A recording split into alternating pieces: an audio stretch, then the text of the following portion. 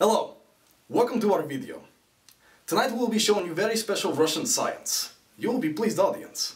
My name is Dr. Ruknik, and this is my English assistant, Dr. Veronica. Hello. Alright, enough suspense. Veronica, power on. Ladies and men, I present to you the very first Christian robot. His name is Chris. Hello, Chris. God bless you. God bless you.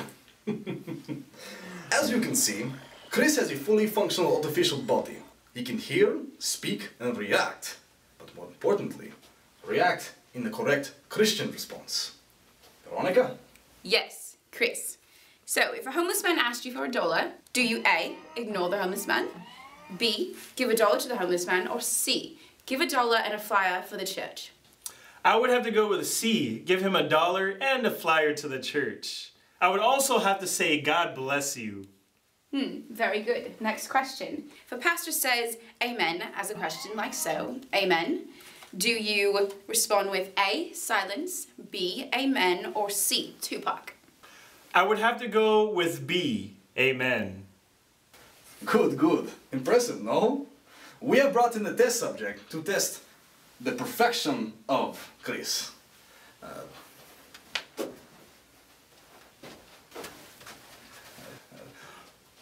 You see me? You might look at. Her name is Beth. Hello, Beth. Hi. Hi. Beth here is a Christian, isn't that right, Beth? Yes. We will be testing Beth's imperfective Christian skills against Chris's perfect robot skills. Veronica? Yes. Get ready for field testing. Now we will conduct highly advanced science experiments proving the effectiveness of our Christian robots. Shall we begin? Amen. Sure. Let the unfair experiment begin.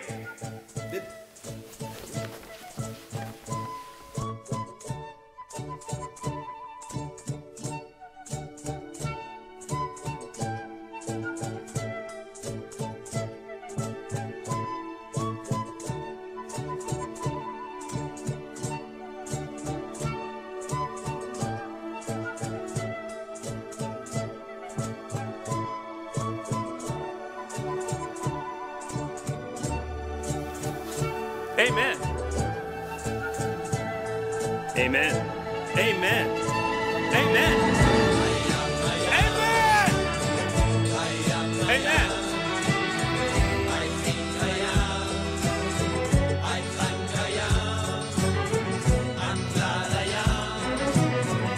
Amen. Amen. Amen. Amen. Amen.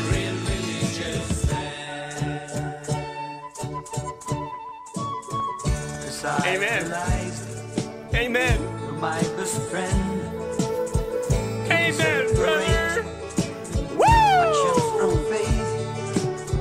'Cause you have all I need to take. That's why I think I am.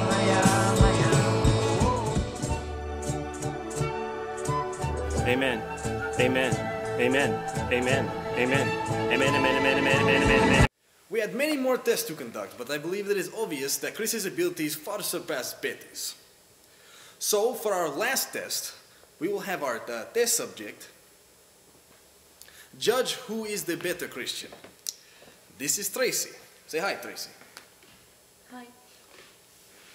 Tracy is feeling depressed. She is seeking godly counsel and advice. Whoever she thinks does the best will be deemed the best Christian. Can I have some tissue? Let the experiment begin!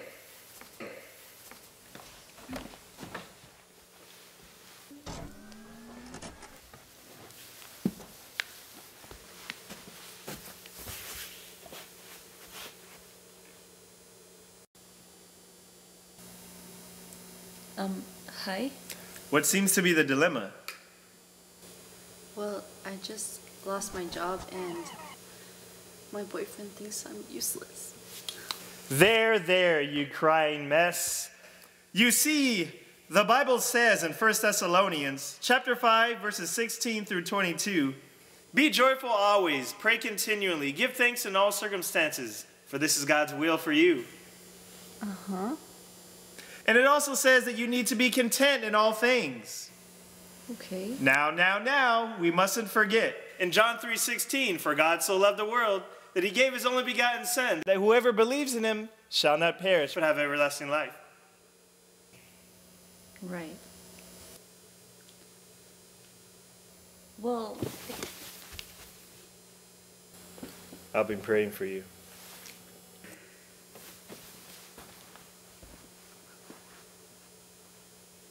There you go. Ben, you may attempt. It's Beth.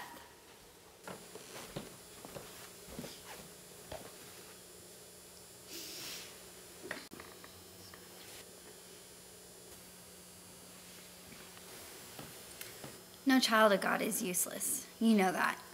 He's your father and he loves you. So don't let some earthly, ignorant guy tell you otherwise. And about the job, you're gonna find one. Because he's our father. He always provides, right? Here, give me your phone. I'm gonna put my number in here. Text me tonight and let me know everything that happened, okay? Okay, Huggy Buddies, time for results. Tracy, my emotional mess. Who from the two were the better representatives of Jesus? Chris, the awe-inspiring Christian robot? Or Beth? Beth. Aha! You see, Russian science... Wait, what? Yeah, Beth actually listened to me and spoke with me. But she didn't even use any scripture. She didn't even use John 3:16. She didn't have to. She showed me comfort and care. Chris didn't. And most of the scriptures he used didn't even apply to my situation.